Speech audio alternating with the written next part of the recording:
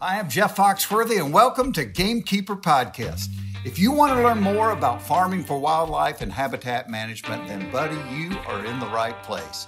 Join the Gamekeeper crew direct from Mossy Oak Land Enhancement Studio as they discuss the latest wildlife and habitat management practices, news, and, of course, hunting. There's no telling what you'll learn, but I'm going to tell you, I bet it's interesting. Enjoy. We're live in 3, 2, 1. Okay, everybody. I don't know if we're going to be able to get through this one. Springtime. It's springtime. We're laughing. Toxic Sleep deprivation is setting in already. That's exactly right. Sleep deprivation. It's so brutal this time of year, and I've got a month left. Yeah, you do. Dudley, you got a smile on your face, a twinkle in your eye. Yeah. You look like you're excited. It's spring. It's spring. How can you not be excited? Spring has sprung. Yep. Yeah, it came quick. We got Mac 3.0 over here. 3.5, I should say. Yeah. How's tennis going, Mac? You know, about as good as my turkey season so far. Oh, Well, that wah.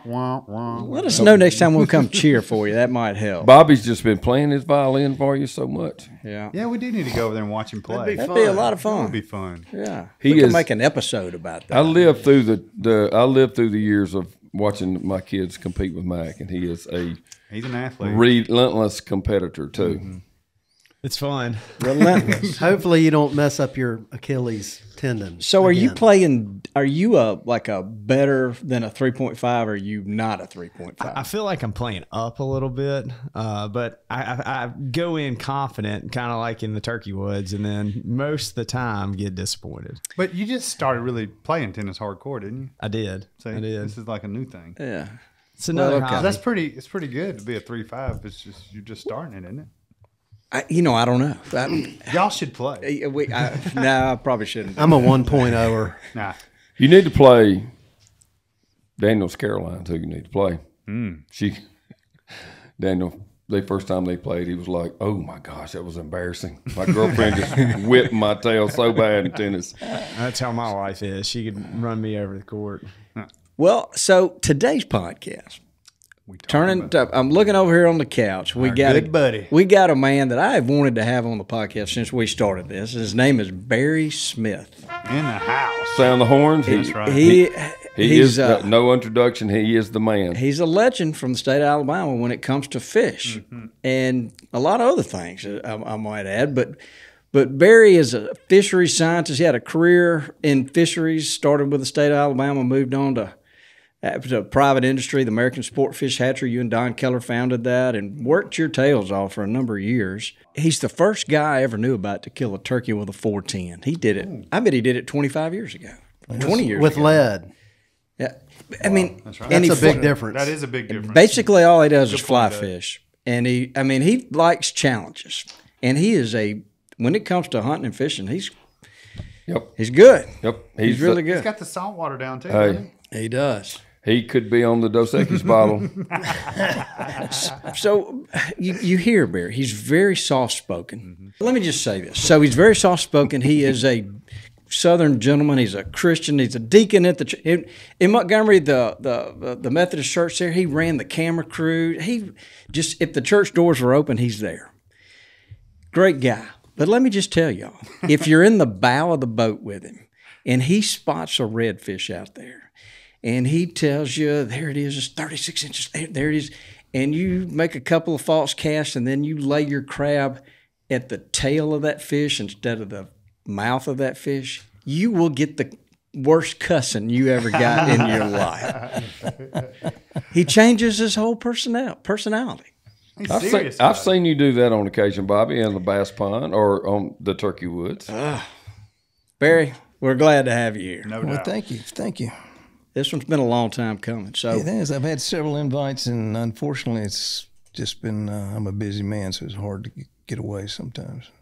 So the fish pond world, when guys can manage their pond and do it right, fertilize, stock the right fish, continuously, I guess, stock some kind of feeder fish, it's a whole different world, isn't it? It is, and a lot of people don't realize that. Like a lot of other things, they think it's you just got it, and it just magically develops itself. And occasionally, by accident, that happens. But most of the time, if you've got really good fishing in your lake or pond, you've put in a lot of effort to achieve that. Yeah. It's just like having some turkey woods, you know. Yeah. You know, I've said it forever. In just my top material possession in life is land, and you know, doing this, you know, hence Gamekeepers. And I've said it forever. People that are looking at their first piece of land or buying a piece of land or getting the number one thing I would do, looking back on my experience, is build the fish pond. I can't agree more. I mean, growing up turkey hunting, that was the first thing we thought of when we were coming out of the woods was let's go catch some fish. Exactly right. So Barry, how did you get into the fisheries business? It's kind of a long story. You know, I started out not really sure whether I was going to get to go to college or not, but I kind of worked my way through. You can't do that today, but back in the old days when things were a little cheaper, you could do that. And I was interested both in wildlife and fisheries, and actually I started to get a dual degree, but I kind of gravitated toward fisheries, and hey, lots of things happened between now and back in the old days. So yeah, here I am. A couple of weeks ago, we had a guy on that was responsible for restocking turkeys across the state of Mississippi. And Barry, when you worked in Alabama, y'all were doing some restocking some fisheries around the state pretty heavily at that time as well, weren't you? We were, yeah. Back when I was with the state, we were interested in a lot of things, and a lot of things that at that time was kind of progressive. So, you know, we wanted to introduce Florida bass, for instance, and get those in a lot of the reservoirs, and then we were interested in hybrid striped bass, and we kind of developed that program, and you know, we were known for a lot of things way back in the day, but basically we were into pond management or lake management, private lake management. And a lot of those things came from Auburn, where most of us went to school over there to get educated in fishery science, and we just kind of proceeded from there. And so we did a lot of public water stockings back in the day, and my mentor and my boss at that time was Sam Spencer, and he was a very progressive thinker, and we got into a lot of things that just had not been done before, and a lot of those were very successful. You know, this time of year, we're thinking turkeys. Yeah. But there's a lot of people that are thinking crappies. Oh, 100%. So That's why I'm such a bad crappie fisherman. Barry, can you tell us what's going on with the crappies right now and the temperature guys need to think about if they're for like public rivers and stuff? Well, there are a couple of things that are associated with crappie spawning, and crappie spawning is one of the times when, back in the day, is when we used to find those fish up on the banks, both in private ponds and in public waters, or at least trying to move up to where they can begin spawning. And so that happens in the springtime, and it happens this time of year. And typically in March, around the full moon, and the moon does have some influence on spawning a lot of different species. So, you know, a week before, a week after the full moon, and we're coming up on the full moon now, and during that time, and when the temperatures begin to elevate to what the threshold for spawning is for these fish, then that starts in the time, and then it lasts for maybe a month or so, and then as that ends, then the crappie move off the bank and they move out to deeper water. All you who are crappie fishermen know how this works, and you go look for some treetops that are in 10 or 12, 15 feet of water, depending on what lake you're fishing in. And you find those things after they spawn, post-spawn, all congregated in a school. But what a lot of people don't know is that before the spawning takes place, the males move in first, just kind of like the bass, and then they kind of prepare the beds. And so the area for the females to come in, but the females are not far from the males. And if you're fishing in a reservoir or a pond that's got sloughs or little pockets in there, a lot of times these fish are schooled up out in those pockets, out in the middle of those things, deep. And if you had a depth finder, you can find those things out there, while they're schooled up before they move in. And you hear a lot of people say, well, yeah, call me some black crappie today. Those things are just so black. They got black fins and stuff. Well, that's not necessarily black crappie. That's the fact that a lot of species of fish have characteristics that develop during the spawning season. And this melanistic or black color that develops into the fins are primarily males. And so when you're on the bank and catch these things, everybody think, I got me a black crappie, but really it's just a male. It could be a white crappie, but they develop some melanistic characteristics like that. How about that? And then the female doesn't turn black. Okay, she doesn't have any melanistic characteristics. And so this is a little thing that as a scientist we call sexual dimorphism. A little term I'll throw out to you. I've heard it before. At least. I've heard that one time. I think I've heard Dudley. I know I've made the mistake on the black crappie in the past. Right. You see it's darker, you assume it's a black crappie. So what you stock for people is black crappie, though, right? Primarily. There are two different species of crappie, a black crappie and a white crappie. Right. The black crappie do better in deep reservoirs. The white crappie are found more likely in river run impoundments, like in the Alabama River, for instance, in our state. Right. And some of the bigger rivers over here would have more of the white crappie in there. So there's two different species, but if we're stocking it in your pond, Toxie, for instance, Right. we would provide black crappie. They do better in the ponds. That's what I had thought. Yeah. So But you got to be careful putting crappie in a pond, don't you? You do, and this is a mistake that's commonly made by pond owners that really don't know any better. All of us have fished ponds that have good brim, good bass, and good crappie populations. Okay, sometimes those happen by accident, but if you really want it to happen for intention, then you come in and don't let your buddy come back from the river and dump a bucket full of mature males and females in your pond, okay? Because this is the time of the year that's really critical for that. Because the crappie are spawning right now, but the bass haven't spawned yet. Okay, they're going to. Their primary spawn will be in April. But the bass is what controls everything in your pond or your private lake. Okay, they control the population, whatever's in there. What happens when you have crappie, if you put in adults, is that they spawn almost a month before the bass do. And those little crappie fry, as they develop into fingerlings, are never small enough for the young of the year bass to eat. And so they overpopulate. And this is what causes the major problem. If you come in and stock fingerlings in there, you don't have that problem. Okay. Conversely, the brim is the perfect partner because they spawn like a month or whatever after the bass. That's right. And the little teeny bass brim fry are perfect for the bass. Exactly. The timing of he taught me that, so I can act smart in front of him. He taught me that forever ago, so it was from him. And you did, though.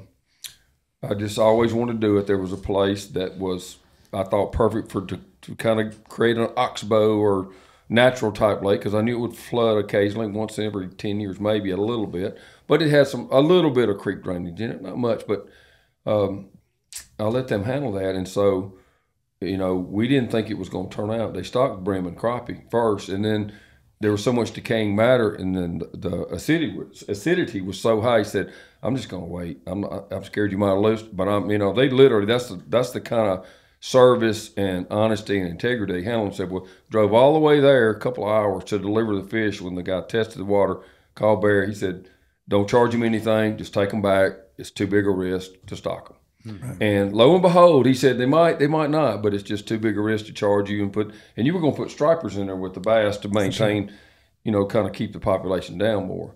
And turns out, I think by luck, that we didn't do that. Some bass got in there naturally, but it also, when you shocked it and texted it for it had some of those grinnell and stuff in there. So I think it naturally is keeping the population more in check. And it's this thing's a half a mile long. Bobby's fished it, loves to fish down there.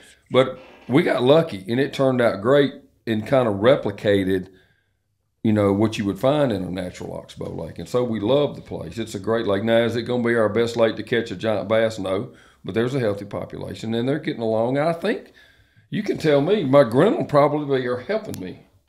That's a predator that controls some of that overpopulation, so that's true. Can those things really live in the mud, dried out mud for months? Not dried out mud, but they can live in a lake that doesn't look like it's inhabitable. Yeah. So these can be air breathers, and so if you've got what you think no other fish would live in, a grinnell or a bowfin can live in that muck and stuff. Boy, they can bust a spinnerbait. And they're so prehistoric looking. Yeah, They they are. just look like a dinosaur. Yeah, they will bust a spinnerbait, but you don't want to be handling them. No. Yeah, They're like catching a saltwater fish. They're so kind of, so much energy. Yeah, don't try to lip one. See these people? When the clock strikes 5, it's not the end. It's just the beginning. They have to do these things. They have to do those things. Enter the all-new LS Tractor MT2 and MT2E, a relentless force of innovation. Redesigned with a new hood and cab built for comfort and visibility, with enhanced lifting capacity to get the job done. Making these people the ones everyone else calls those people. Visit your local LS Tractor dealer today. Moultrie has pioneered the game management category. Today, Moultrie is one of the best-selling brands of feeders and seeders in the world, and they continue to innovate with new technology that gamekeepers will rely on. Moultrie products are always field-tested and designed for hunters by hunters, combining forward-thinking innovation with time-tested practicality. Moultrie, first in feeders since 1979. All right, so guys, Moultrie is offering our listeners a 15% site-wide discount at MoultrieFeeders.com. Use code Mossy Oak with a capital M, Mossy Oak, at MoultrieFeeders.com and get that 15% discount. So going back, so the crappie spawn first, then the bass are second, and then the bream are going to follow multiple times throughout the summer. Yeah, and the next thing to spawn in there that's native is the shellcracker, okay, or red ear. It's commonly called a red ear, but most people call them shellcrackers just because they do eat Chinkapins. Is that the strawberry that you... I grew up calling them chinkapin. And then that's a common name, especially if you get Mississippi or edge into Louisiana. They're all chinkapins in Louisiana. There's no shellcracker. That's the unsung hero of a great pond too, because they're not the same. You don't eat the fish feed like the bluegills do as much, and then you don't really catch them a lot on crickets. It's worms primarily, isn't it? Worms primarily. That's right. So, but boy, they are just delicious table fare and so much fun to catch. Big handsome fish too. Yeah, they are. They are. And the thing about shellcracker that most people don't realize, and if you catch some this spring, this is something you can do. Okay, when you cut that fish's throat open and look down inside there, you'll see that there's a set of molars, top and bottom, that they use to crush those snails with, or any other type of mollusk. And you've caught 1,000 of them, but I'll bet you've never cut one open to look at that. So next time you have one, just take your scissors or a knife and just cut him open and look in there. You'll see 2 pads way back in the throat there, and each of those pads have some little tubercular stuff on there that are hardened, and when they suck that shell in from a snail or any type of mollusk that they can get their mouth on, they just take it and crush it, and then they spit the shell out, and then they absorb the meat that's inside there. But if you learn something new every day. Well, hey, Shell cracker. Shell cracker. That's I'll right. ask you Makes a lot more sense now. It seems like, if I remember right, you would usually use 10%. Is that about right? that's about right. Mm-hmm. Yeah, when you're stocking, say, the brim or the 90% brim, 10% shell cracker, chinkapin, whatever. It just seems like they maintain that. They don't go away. They don't get overpopulated. But it seems like if you do the shocking test or you fish, they seem to be so in balance all the time almost. They do. And one of the reasons is because the shellcracker typically have one primary spawn, and that's during the spring. And they spawn a month before the bluegill begin to bed. So there is some bedding activity there. Occasionally you'll get a little crossing there that's not unusual to see one that's got both bluegill and shellcracker in it. You see that occasionally. But a hybrid. But typically, it's a hybrid. But typically they spawn a month, full moon, a month before the bluegill begin to bed. And are they usually deeper than bluegill when they're spawning? Not necessarily. You know, what you will find is that these things will be in little points that have treetops or something. They'll get in those treetops. If you were to lower that lake and look at it, say like in June, okay, after the bluegill had made their initial spawn, you'll see the difference in the beds. Okay, the shellcracker will make a bed as big as a bass. Wow. And the bluegill make a small bed, maybe like a teacup, a little saucer for a cup. But the shellcracker, especially the bigger ones that get closer to 3/4 to a pound, will make a bed that will be bigger than a dinner plate. Okay. And they will not touch each other. The bluegill will bed right next to each other, and you see those beds. You've seen them in clear ponds. There'll be 10 or 15 or 20 of them or more, and they'll all be touching each other, just one after another. But the shellcracker, they don't touch. They may be close, but you'll see 4 or 5 beds, maybe more than that. But it'll be on a point. Typically, they can be deeper than bluegill, but or if there's a treetop or some limbs or something out there, they'll get in amongst that, and they'll bed inside there. And so they're really never in, like a bluegill would pick a nice flat place. And I've seen 50 or more beds, as you have too, in these ponds.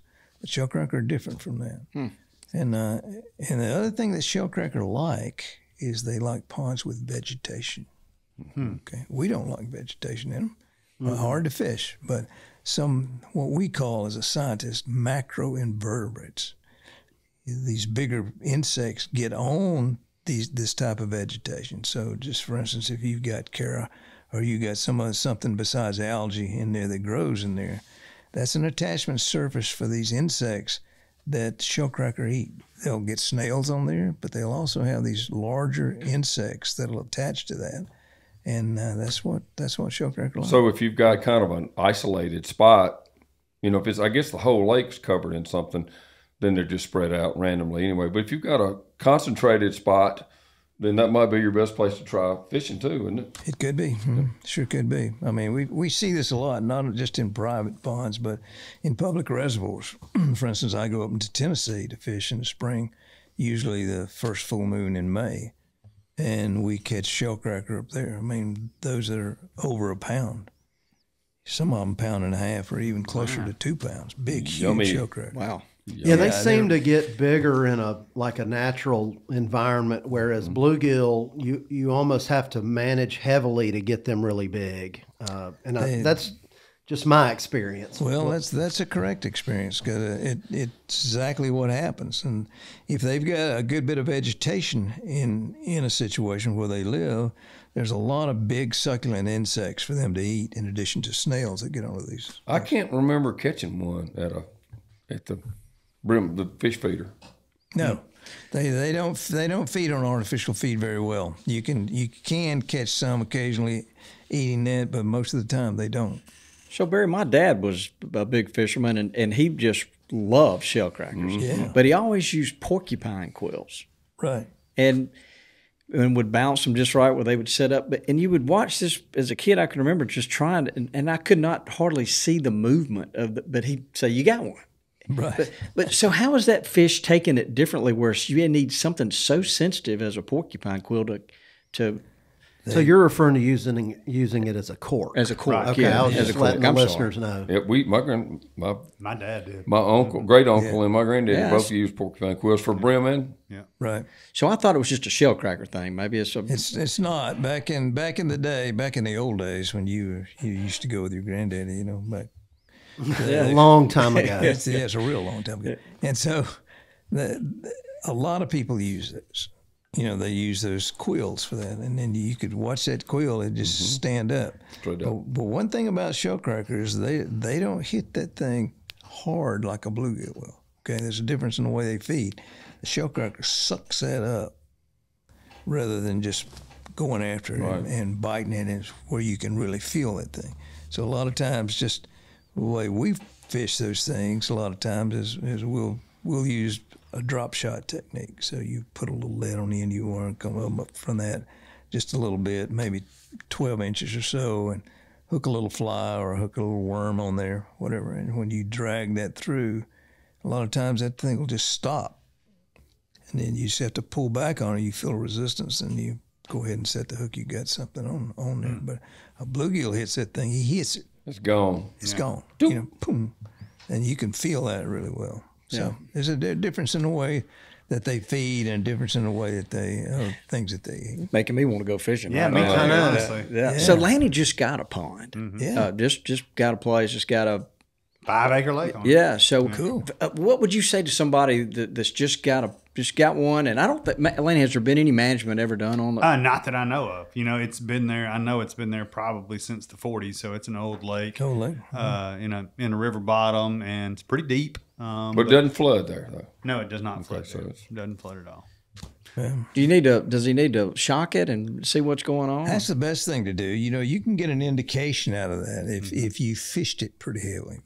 Lanny, probably not you, by yourself. Not yet. Invite some friends over that know how to fish, and get those people out there. Yeah. And fish not only for bass, but look for your bluegill and shellcracker too. You know, the time to catch shellcracker is in the spring, Okay.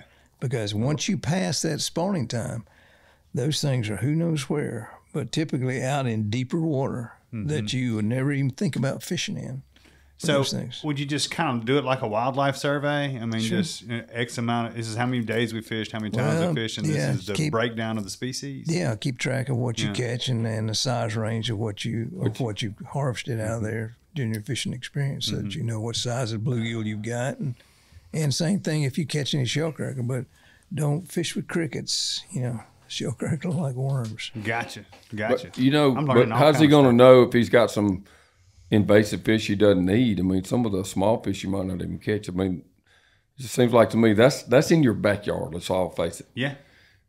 Doing it right, you need to do this. I you would need to want do to a do it right for sure. shock and boat Yeah. survey. So you know is that you might have there might be loaded with crappie you don't even know. Right. If you got them in there, you got a whole different set of problems. You know. Well, the other thing I want to get in front of, Barry, Yeah. is he's going to catch a big old flathead catfish out of the river, No. and his Are boys you are going to just say, "Let's take it." You're No. literally reading all my questions because And I he's was going to gonna- ask about his- putting flatheads in there. I know the answer to that one. Let's go ahead and tell I've already him. asked him that question before. I can tell you. I mean, you know, Okay, so you've caught a flathead out of the river. He's a this big is my flathead guy. favorite Yeah, that's what he species does. of fish. Okay, do you notice how wide the mouth is? Oh yeah. Okay, well, let me give you an example of how this relates to your lake, okay? A largemouth bass can eat a bluegill about a third of its length. So if you've got a 12-inch largemouth, it can eat a bluegill between 3 and 4 inches, okay? Flathead catfish can eat the size of bluegill you want to fillet and take home. That must be why they taste so good. So they're a very efficient predator, and Yeah. their mouth is so wide they can eat something really big. They just turn that thing sideways and suck it in. So you could have 7, 8-inch bluegill in there, and if you had a flathead in there, it could eat those up. This 7 or 8 inches itself. So they Yeah. grow. Didn't I hear one time they grow like 7 pounds in the first year or something like that? It, Some crazy amount. all that depends on the food supply. So you know that's food dependent, but they can grow at a very rapid rate. So don't dump any crappie from the river or any flatheads from the river in there. don't put it. All your plans I know it. have just got an X. He wasn't that diplomatic when I asked him about it. He said under no circumstances. That's exactly right.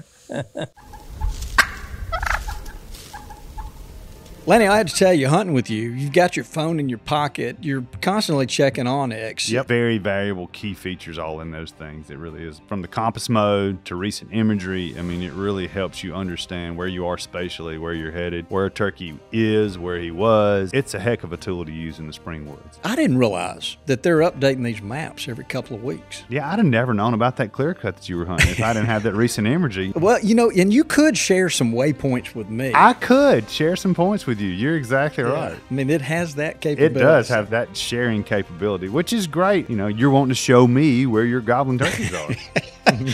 Oh, man. You know, Onyx, it's a great app. It's a great app. So guys can go to onyxmaps.com/hunt and use code Mossy Oak to get 20% off. There you go. I'm a big fan of Onyx. I am too. I remember a lot of people had catfish ponds when I was growing up. Is anybody doing that anymore? They are, and there's still some room for catfish in there. My suggestion is always this: if you've got a small pond, like less than an acre, and you want a place for your kids to fish, or even yourself, where you like to catch some catfish, maybe have a catfish fry. 100%. That's what I was aiming for. Don't put them in your 10-acre lake, okay? And the reason is this, okay, is that if you stock them from somebody who's got some fingerlings, 6, 8, 10 inches, you put them in there. The first year they're going to grow really nice, and so they're going to be the perfect size that you want to catch and eat, okay? But then after you had a fish fry or two, then you that kind of takes, you kind of forget about that. Mm-hmm. And then the next thing you know, those catfish are, instead of being a pound or a pound and a half, have grown to 3 or 4 pounds. Mm-hmm. And then next thing you know, they've grown to 5 or 6 or 6 or 8 pounds. And the larger they get, the more difficult they are to catch. Mm-hmm. And once they get above about 2 pounds, they begin to compete with your largemouth for food. Gotcha. Okay. Even if you're feeding, they're piscivores. And once they get to that size that they can eat your bluegill, or whatever else you've got in there that your bass are going to eat, then they begin to affect the growth of your bass. Mm-hmm. And so you end up with a lake that you throw out a little feed and you see a dozen of these big catfish that are 8 to 10 pounds that come up. They're channels. That's what they normally stock in there. And the next thing you know, you catch one, maybe 2, then they quit biting. That's all you catch. You come back next week, see the same thing, but they become more and more difficult to catch, and they stay in there, and they continue to deplete that food supply you have for your bass. So that's one of the reasons I don't recommend stocking anything in lakes any bigger than an acre. Gotcha. And if you got an acre just dedicated all the way to catfish? Primarily catfish. Gotcha. Makes sense. Yeah. Could you do a bigger lake with catfish, but only if you're dedicated to the catfish, or do you think it's just going to be too much? You could just don't expect anything from your other fish. Yeah, well, actually, you could do just a catfish lake if you wanted to. Yeah. You know, and that's one of the things that you can do. Now you'd have to feed those fish. Yeah. You can put some forage in there for them, but you probably wouldn't need any bass in there. But what a lot of people don't realize is if you get a catfish-only lake, you get a depression or a piece of a log or a stump or an old tire, those catfish will spawn in there. And then what's going to eat those little fingerlings? Nothing. You're right, Toxie. Overpopulated again. Yeah, so then you end up with a bunch of little catfish. So it's hard to get things to work out right, you know, if you've got a larger lake. So let's do this, because I want to get you to tell. One of the things that that's always fascinated me about Barry is he may not have invented fish pond fertilizer, but he perfected it. Yes. And can you kind of carry us back to the day when this whole process started with you and Don, and let's talk about how important it is to fertilize a pond, but then kind of go how you guys got into these really fine ingredients and these specialized micronutrient packages that you developed. And let's just kind of go there, because that's so important to the health of a pond. Well, it is, and there have been studies on just fertilizing ponds, okay, since the 1950s, okay. Dr. Homer Schwingle at Auburn was one of the pioneers in this thing, and so he had a bunch of small ponds that were replicates, and he was really an agronomist, so he was really into replicating stuff so that he could verify what was going on. So one of the things that he discovered was that if you fertilize a pond, you can triple the production of fish in that pond by adding fertilizer to it. That's a big number. That's a huge number. It's a huge number. Man, 50% is a huge number. Yeah, tripling down. Much less triple. Yeah, but triple, and this is all documented. I mean, he has data to prove this stuff. And what this fertilizer does, it just starts at the basic level, okay, of food production, which is really bacteria and insects, okay? And these feed off of plankton, phytoplankton. So as you increase the amount of food for those, then you increase the amount of plankton, the amount of insects you produce, and then this goes right on up the chain there from the basic production of bluegill to the production of bass. Because the more bluegill you have and the bigger sizes you've got for the bass that you have in there, then the more you can produce. So it's just a pretty simple thing. So we were around this for a long time, and most of the original fertilizer stuff was done with granular fertilizer. Yeah, Okay. I remember my dad going around with a coffee can and super triple phosphate, That's right. Yeah. flinging it out. Flinging it out, Or okay. people had these like baskets, and they would put a Platforms. Yeah, And, and they- cut a bag open and That's- lay cut it a on. bag That's up and more lay on it. advanced. Yeah. Yeah, that's right. It Phase is. two. It is more advanced. So what happens a lot of times if you, regardless of whether you're using 2025 or whether you're using triple superphosphate in some older ponds that works really well, but the way not to apply that is to go around with a coffee can. Yeah, I And bet throw that what out. 95% of it ends up sticking in the mud on the bottom. Well, it does. It doesn't dissolve in there, or it becomes bound in the bottom muds. Okay, so if you put it on a platform, or in the case of triple superphosphate, you don't even need a platform. You can take the bag, okay, and cut the whole top side of it out and slip it into the water that's going to be about 12 inches deep. Preferably put it on a point that gets a lot of wave action.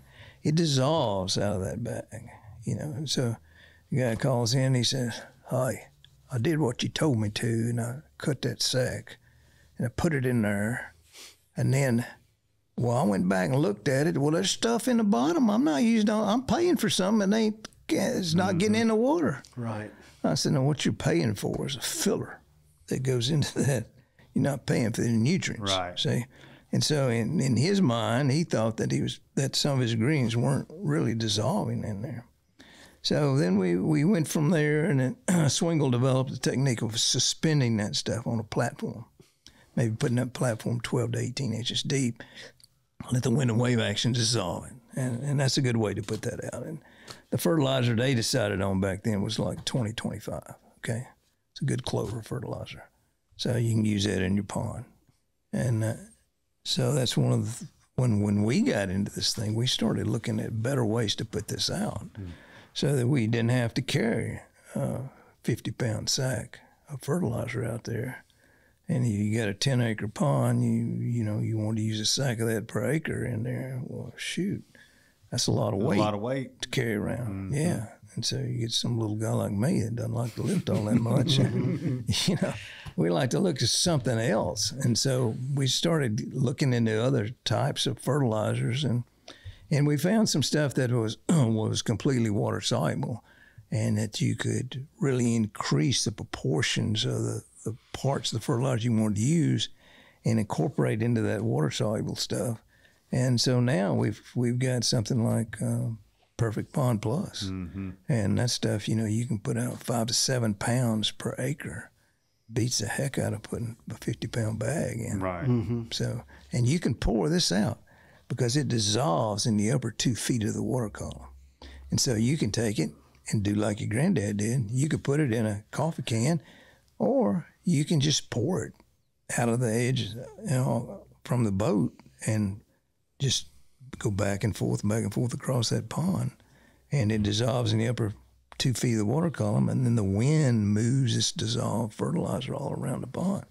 So it's a much better way to put things out. And so as Don and I started looking at this and decided what else we could do to improve this, well, one of the things that we thought about was incorporating some micronutrients in there. And they use this in different types of horticulture, different nutrients and micronutrients that have seemed to be very important in the growth of a lot of plants. So we figured, well, growth of plankton as a plant, let's see if we can incorporate some of this in there. And so that's some of the things we did. And as we developed this fertilizer, we wanted to talk to people who were experts in fertilizers and see what type of ingredients we needed to combine in there that were dissolvable. And so there are a lot of companies that make this stuff, but we have the most dissolvable ingredients in Perfect Pond that there is out there.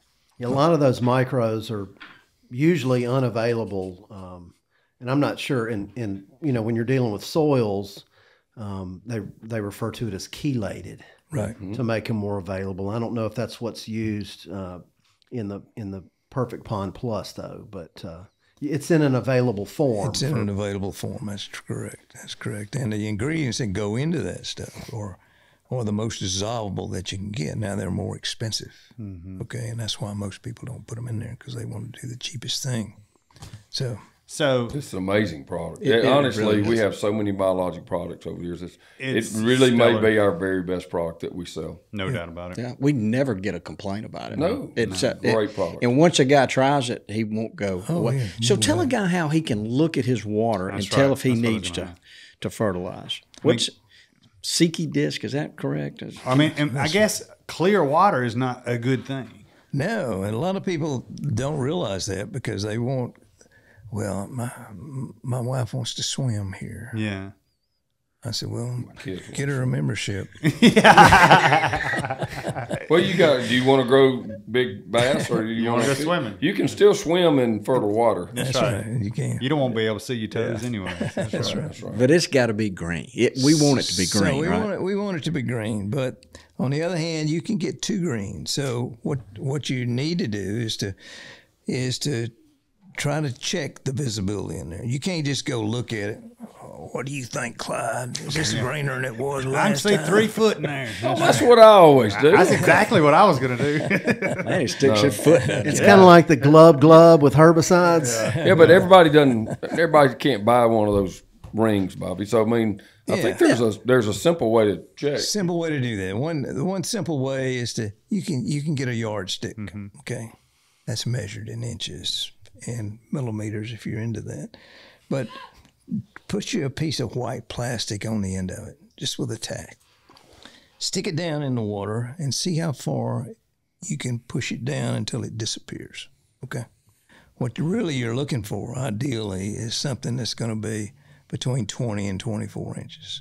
The hotter it gets in the summer, the more I like to see it extended, so that you don't develop something that's going to be 14 or 15 inches. Okay. That's when you're looking for trouble in the middle of the summer when it gets hot and you get these thunderstorms coming in. And so you don't want your pond to turn over, but you don't want to have a deprivation of oxygen. You do it like that. If you read some of the old literature developed in the 1950s, and listen, I worked for the state of Alabama, and that was our Bible. Okay. So it said 18 to 18 inches. That's too thick. Okay. So let that thin out a little bit in the summer. It's okay to have it in the springtime to get a good heavy bloom on it. That's good. That's when a lot of your fish are hatching out. They need all that plankton. But as you go into the summer, let it clear up to about 24 inches. And I like to do that before I even fertilize. Okay. So let it clear to that depth before you begin to fertilize. If your lake is got good alkalinity in it, and it blooms off real easy, when you get into the summer, just use a half ration and see what happens. Once it clears to 24, fertilize it again. If you think you can get by with a full level of fertilization, then you can do that. But it's better to be safe than sorry most of the time. So how often should we do this? You don't do it monthly, okay? You don't put it on a schedule where you go in every 3 weeks. Hey, Clyde, it's time to fertilize. Put some more out. That's right. Put some more. I don't care if you just put some more. That's what the book says. Yeah. So just go in there and check your visibility and fertilize by visibility. That's the proper way. So if you can see it 24 inches down, add some fertilizer. add fertilizer. Right. All right. And when do you normally begin fertilization in the spring? Like at a certain temperature, or? Well, if you read the books that were published in 1952, okay, it says you start in February. Okay, that's wrong. The reason they wanted to start in February is because they had all kinds of algae and weed problems, and so if they could develop a bloom on there that shaded out the sunlight from the bottom, then that deterred the development of algae and other types of vegetation. So, but in my opinion, for what that's worth, I like to wait till April. And the reason is because water temperature is warmed up enough that you get a good response to your fertilization at that period of time. So I think you're wasting a lot of the earlier applications if you start in February. You get February, March, you try to go skinny dipping that time of the year, buddy. Oh yeah, chilly. Yeah. What about we've got such a warmer spring right now than we've had. We did have a colder night for one night, but pretty much looking at 75-degree days or so for a week straight coming up. What water temperature do you want to see? Just approximately. I'd like to see in the mid-60s. Okay, yeah, that's what I'm looking for. Okay, so right now your water temperatures are running in the high 50s. Right. Okay, just a little bit early.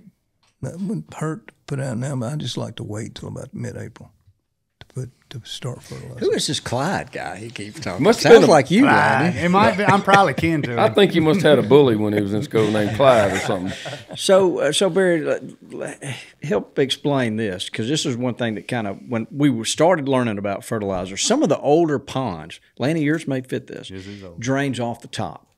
Yeah. And if you get a bloom going and you get a big rain, you can lose your bloom. You can. And then, but some of the more modern, newer ponds drain off the bottom, and it don't affect that as much. It does not. And you can do this on any established pond. Okay, it doesn't matter if it's old like you've got, Lanny. So it's built, maybe it was built in the 50s or 60s. You can come in and do a siphon system in there. Okay, and what that is that's a pipe. You don't have to break the dam to put it in. You just go, the pipe lays right underneath the surface of the dam. Okay. So you put deep enough that you can drive over it with your truck or tractor. But the front end of that siphon that goes down into the lake goes down toward the bottom. You just run that pipe straight down the dam until you get in some really deep water. And then the backside of the siphon, it works just like a regular siphon does. The backside needs to be a third the length of the front. And you're pulling off the bottom of that stuff, so when the water rises up, it goes out this automatic siphon system and sucks that water off the bottom. That way, that's below where your plankton is. And so it sucks the bad water really off the bottom of your pond and allows that plankton to stay in the upper 3 or 4 feet of water. Nice. I got some work to do. Yeah. That sounds like the best scenario for a guy trying to really manage a pond. It's the best. In the old days, back when we started with these stand-up pipes, they had a drain valve on it. Most of those that were put in back in the 50s or 60s have rotted out because they used corrugated pipe. Oh, yeah. They thought it would last for 20 years. Now all them guys that designed it's going to be retired by then, so it was no big deal. But, using a PVC pipe or a stand pipe, they started with a pipe that went over that upright, okay, and it was elevated 3 or 4 inches or 6 inches above the surface of the water, and so it kept logs and stuff from getting over your stand pipe and stopping that. And then that sleeve that went over there, because it was above the water level, sucked water from the bottom of that sleeve. See, so depending on how deep your sleeve was, if it was 6 feet, it sucked it out from 6 feet below the surface. And so that was a pretty good deal back in the day. But today, the way to go is a siphon system. It's an automatic system, works perfectly. If the pond comes up, it siphons. When the pond goes down, there's a little air brake on that thing, and as soon as it breaks the surface of the water, the siphon quits. So it works flawlessly most of the time. Mac, you got a question? I do. So when I think about fertilizing, I immediately go to food plots, and we preach soil test. Sure. So is there a similar process with ponds, or do you just kind of fertilize them the same? No, there is a similar process. And one of the things that happens here is the same thing that happens in your food plot. Okay. If the pH of your water is too acidic, that prevents your plants from taking up the fertilizer you put out in your food plot. Everybody knows that. You lime those things. Well, the same thing happens to your pond. If your pond has got acidic soils, especially bottom soils in there, then the way to make your fertilizer more efficient is to neutralize that acidity in the bottom of your lake. And there are a couple of ways to do that, but one of the primary ones that we use is to use a liming barge, and we use, natural ground lime and put that out and cover the whole lake, the whole bottom of the lake. And that neutralizes the acidity of the bottom, and that makes your water quality more suitable to grow plankton when you apply fertilizer. I will say and interject what he says, that if you're thinking about and you're building a pond, and there's a lot of people out there building ponds these days, save yourself a lot of time and trouble and money. Do a soil test when it's dry before you let the water in, and line. I've seen y'all do it for people a bunch of times. Sure. Line that thing with the lime it needs, plus some before you ever put it. It's so much easier, and actually probably a little more accurate in maintaining it in the history of the pond. You may have to come back depending on the soil and how much decays and all in the future, but you're way ahead of the game to do it before it fills up with water. That's exactly what we did with your uncle's pond when we renovated that. And as that pond was dry, we were adding structure and stuff to it. I said, look, take your equipment and build you a road inside the pond that you can drive a lime truck over, and get that all the way around the edge of the pond and make sure you can cover the whole thing. Well, they just got some bulk lime delivered just like they would put in their They're not 5 miles from the lime plant, so that worked out good for them. Yeah, and so that really works out well. So you can add that, and you cannot add too much. So if your soil sample comes back, like most of them do that I've ever sent in, and said, yeah, Mr. Smith, yeah, your plot here, you need a ton to the acre or 2 tons. Just go ahead and put 5 tons. Yeah, you're better off. Okay. You're right. But there's so much stuff's going to decay in that pond. I mean, especially I think if you have a lake surrounded by trees and all those leaves and stuff in there, which you have, it's going to happen a lot faster. You're way ahead of the game to lime that thing to death. Exactly. The Ferminator is the industry's most versatile piece of food plot equipment, allowing plotters to do every step of the process, working the soil, adding seed and soil supplements, and compacting, from start to finish with a single implement. It's hassle-free by design. Set it for the seed size and simply drive the tractor, and the Ferminator does the rest. Check it out at theferminator.com.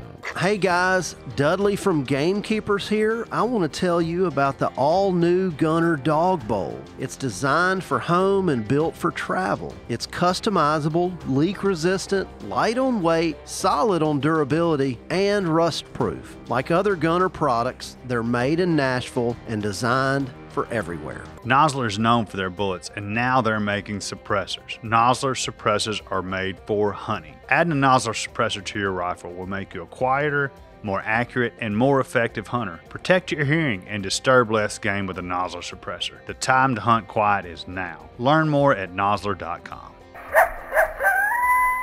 What's the cutting edge technology in farm pond and pond management for sport fish, growing big bass? What's the latest? Well, the latest thing is a little different from what you read in the booklet published in 1952. Okay? Imagine that. Imagine that. Okay. That they probably hadn't updated yet. Yeah, no, I mean, it's still the same as it was, but they just reprint. But the things have changed a little bit. Okay, things have changed since when you went fishing with your granddaddy. Okay, or your dad. All right, back in those days, we were looking to catch whatever we would catch that were big enough to eat and take those home and clean them and cook them. Okay, well, today things have changed, not just from that standpoint, but, my first wife wouldn't let me cook fish in the house. Of course, she's not around anymore. Yeah. You're not going to touch that one. So what's different is that back in those days, it wasn't the objective to catch big bass. Okay, the objective was to provide food for these poor farmers who had a pond out there that they used to water their cattle with, or just had a site that they built in there. They weren't after big fish. They were after trying to provide more protein for that family as a way of sustenance. Okay, so now, since very few people get to cook fish in the house, what they're looking for is something big enough to have fun catching and throwing back if they can. Catch and release. It's catch and release. So that's the big thing. So now what we've got is we're looking at ways to improve the food supply for these bass so that they grow faster and they grow larger. Okay? So back in the day, I can remember when you went to somebody's pond and one or two things. Either all the bass were like 10 or 12 inches or everybody had caught all the bass out. Mm-hmm. And so there were hardly any bass in there. So now the thing is to try to keep that food supply coming and keep those bass growing at a very rapid rate. So we've looked at new things since 1952, okay? We still like bluegill and bass because, as Toxie mentioned earlier, they spawn every month during the summer. And that's the best fish to put in to provide constant food for your bass population. But there's some new things that we've discovered back in the last 20 years, and that's threadfin shad. You look at any lake that produces big bass on a consistent basis, and I would say 90% of them have threadfin in there. Okay, threadfin are a filter feeder. They feed off of the plankton population that's in your lake. If you fertilize your lake, it's ideal for threadfin. If your lake is really clear that you're letting your wife swim in, because you can see down to 8 or 10 feet, threadfin are not going to do well there because there's not enough food in there to keep that population going and keep them reproducing. So that's one of the keys to that. And the other keys are the fact that we've looked at beyond food.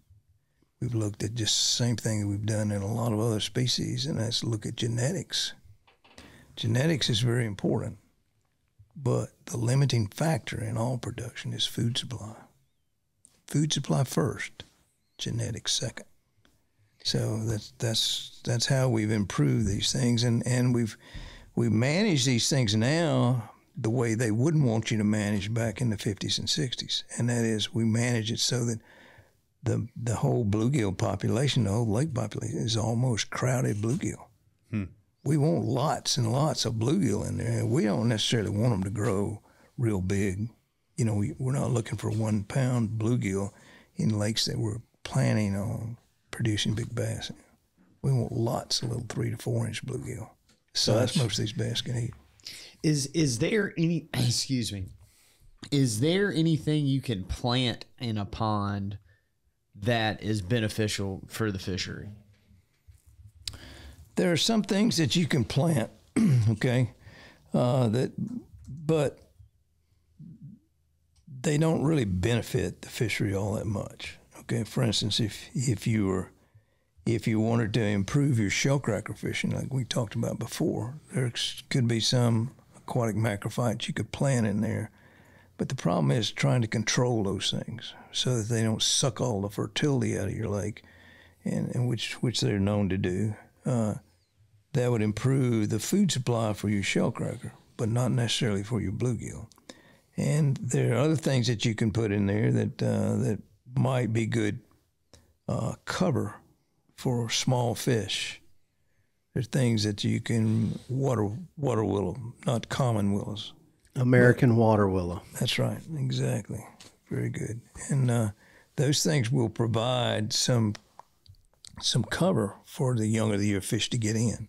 That's beneficial in a way, but we're typically non-plant people, so well, you got to have cover, though. I mean, you got to have cover, but you can put that in yourself with something that doesn't grow.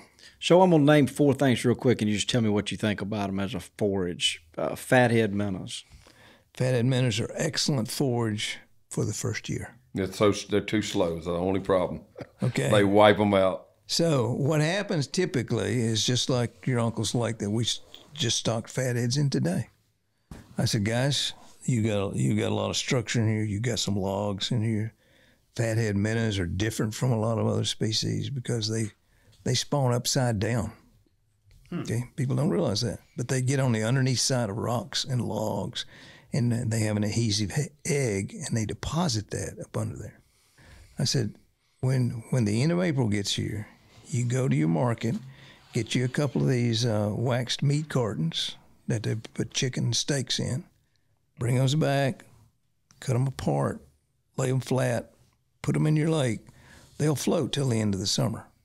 If you want to know if your fathead minnows are spawning, go lift one of those boxes up that's floating, and you'll see the eggs on the underneath side of that. Now, this is not necessarily for production of the fatheads, because you got plenty of structure in here for them to get up underneath. But, you know, it'd be hard for you to see that. But this will let you know that your fatheads are spawning.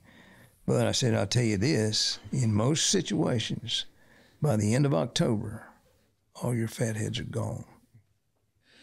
Well, what happened to them? Bass ate every one of them. That's exactly what, and it increases your bass growth the first year. If you've got an established bass population and you're adding fathead minnows, you're just wasting your money. They're just eating them as soon as you throw them out. As soon as you put them in. They're too slow. They're just They're slow, and they're small, and they don't spawn all that much. And the other part is that they're just, you know, most people don't realize how many pounds of fish it takes to produce a pound of bass. Okay, I do, because Don and I ran a hatchery. You know, we had 1,000 pounds of broodfish. Okay, males and females, and northerns and Floridas. Okay, so we had to feed those things all year to keep them in good enough shape, so when the spring came that they had produced a lot of eggs and were good producers.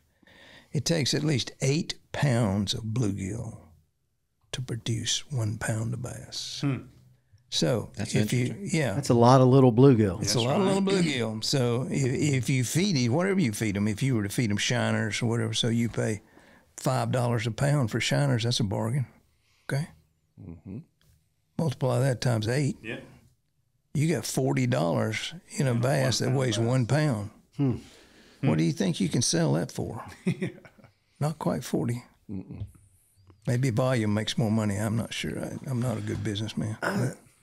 You know, I may not be like everybody else, but I'm not, you know, the bass thing is not really my thing. One, it's not my favorite fish to eat. I prefer bream and crappie and stuff like that. So are there any tips? Like, I mean, I'd rather be hunting than catching a bass and throwing it back. That's just me. But blasphemy. Yeah, go ahead. So what are some things you can do to improve your panfish There are two things at your pond? Right. There are two things you can do. Okay. Most important thing is to fertilize. Okay. The second most important thing in panfish is a feeder. Okay. Okay. Use a good quality feed. Don't go buy this adult catfish stuff to put out there with 28%, 30% protein. They make some good feed out there now that has a higher protein content. The bluegill like it, and they grow very fast on it. So if I had a pond, I want to raise some big bluegill in. That would be one of the two things that I would recommend. So let's pretend like Dudley didn't ask that question. So if I ask you about fatheads, what about crawfish, stocking crawfish in a pond, in a bass pond? Well, as you know, bass love crawfish. And you can buy this stuff by the sack, you know. You can put hundreds of pounds in there. But if you take a crawfish out and you take a bluegill and you hold them side by side in your hands, okay? The crawfish has about 60 to 80% chitin, okay? That's an indigestible material that the bass gets nothing from when he eats that crawfish. Okay. Compared to a bluegill, which is a nice succulent little meal for a bass. So I think you're better off to take the money that you would have used for crawfish and turn around and buy intermediate bluegill and put it in your pond if your bass need food. What about tilapia? I hear a lot of people. Tilapia works well. That's those things spawn quite often, and the one added thing about tilapia is that during the summer and the time that they're spawning, that the females are actually keep the fry inside their mouth. Wow! So they suck water in to feed the fry, but they keep those fry inside there so that they're not consumed by something like green sunfish or really big bluegill or something else that could eat those, and they're not available to small bass typically because they're guarded by that tilapia female. And then in the fall, when the temperatures start dropping, these tilapia become slower than fathead minnows. And so the bass are able to come in and a fish that's probably 4 inches in size, or maybe 5, or 3 to 5, and catch those things really rapidly. And then they're able to put on a lot of weight. So that's one of the advantages of having tilapia in your pond. Some states don't allow tilapia, so you need to check your regulations to make sure that it's illegal to put those in. But it's just like all of us that are sitting here, okay? If you want to lose weight, don't eat you a bunch of hamburgers and go sit on the couch. Okay? Same thing applies to your fish. You want the fish, the bass, the predator, to be as efficient as it can be in consuming the bait. Don't just put one bluegill or one tilapia out there for him to chase all around the lake to try to eat.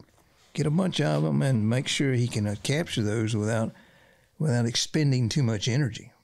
Okay. That makes sense. It seems to have been, we've tried most of that. It seems, without going back and shocking and actually physically survey, it just seems like the threadfin shad have worked the best, and we actually see survival over time with the right cover more than other stuff. The bream is the king, but as far as incremental to that, it seems like, to me at least, we've had the best luck with the threadfin shad. Absolutely, I agree with that completely. And if you put tilapia in there, they're going to winter kill. So you have to stock them again the following year. Okay. If you stock shad in there, in most climates, they're going to last for at least 5 years before your pond ices over to the point that these things will die. So you make a good point. I remember we had a guest one time that talked about managing some ponds, and they had no structure in them, and those bass would just swim loops, just cruise all the time and exercise. Yeah. But once they put structure out in the lake, and then they just parked by that structure, they were able to start putting some weight on them. That's true, and they're just sitting there waiting for something that they can eat to come by. Yeah, rather than cruising the whole lake. So structure is very important. Well, the other thing is your bait fish can't survive if there's no structure. They're gonna wipe it out, and then there's famine, and sets. Famine sets in the kingdom. So help our listeners understand. So some guys in Minnesota listening to this, they really don't need to be worried about fertilizing their pond. And where does that line kind of break? It seems like it's a southeastern thing, Texas over. It's pretty much southeastern and East Texas. There are some places in Texas where fertilization is not effective. Okay, where they've got enough hardness in there and enough, they grow enough plankton naturally in there that they don't need to do that. So your guys up there in Minnesota, that typically is not an area that you would consider fertilizing your pond. And then they can grow some pretty good fish in those areas because they have a lot of natural nutrients there in those lakes. Remember, Bobby and I worked a trade show one time with there was extension agents from all over the country, and we had set up our booth and had our fish pond fertilizer sitting out, and like the ones that weren't in the southeast, they saw this pond fertilizer and they were like, "What are you doing?" They didn't even know about That's right. it. Yeah, they're not aware of that. And then the other part, there's another segment out there, and a lot of these people are in the Midwest and North area in there where they don't want to add any nutrients to the they don't want to add like phosphates. That's right. But that would be like more in a river system, not a closed system that's a pond. Yeah. So anyway, in a lot of our worlds here, it's certainly advantageous to fertilize, and if you've got your water quality right, just like liming. What is that pH supposed to be 7 or? The pH varies. See, a lot of people look at that as an indicator of whether they need to lime or not. Mm-hmm. But actually, that pH fluctuates during the day. It's a diurnal fluctuation. So you start out in the morning, your pH is a little lower, and then as you develop through the day, if you've got any plankton in there at all, the pH rises. So if somebody says, oh, well, this is my pond and this is the pH, what do you think? I said, well, I don't know what to tell you. What time of day did you take this sample? Mm-hmm. That's a big part of what's going on there. So total alkalinity is what we like to look at. Gotcha. And if that's low, typically, this is an arbitrary threshold, but we usually use 20 parts per million. Okay. If it's below 20, it can benefit from lime in your lake. If it's above that, you don't need to worry about it. It's just like your uncle's lake down there, Toxie. Yeah. I took water samples on that, and theirs were 40 parts per million because they've got some lime in that area down there, and they don't need any lime in that pond, although they did add some to it. So I remember it's a long time ago when you had you were stocking one, and you had it's like a big test tube with a dropper. Yeah, that's right. And he was dropping, and I was like, what do we got here? What's it gonna be like? And he was dropping, and he kept looking at it and dropping, and then finally he just threw the whole thing of water out. He said, don't worry about it. You're not going to have a problem. That's right. So evidently it was really high. It was really high, and I recall that. But a lot of times in a lot of the lakes that we look at, we take that same test tube full of water, we put some chemicals in there so that when we titrate that with an acid, and a lot of times you'll add 1 drop or 2, bingo, it turns color. Mm-hmm. And that indicates that your alkalinity is probably 5 to 10. Really low, and so that really benefits from adding some lime to that. I guarantee you I'm going to have to put some lime in that. Oh, that's alkalinity versus pH is, it's hard to figure out in the brain. That's right. But it's 20 parts per million is the threshold you're looking at. That's right, alkalinity. And the opposite part of that is, we look at some lakes that may be over some coastal lakes, for instance. And you take the pH of that, well, my bluegill ain't spawning. I said, well, what kind of water quality you got? I don't know. It looks pretty good to me. But, that sounds like Randy. 100%, because it does look pretty good to me. Right. So you run the pH on that, and it ends up being 4.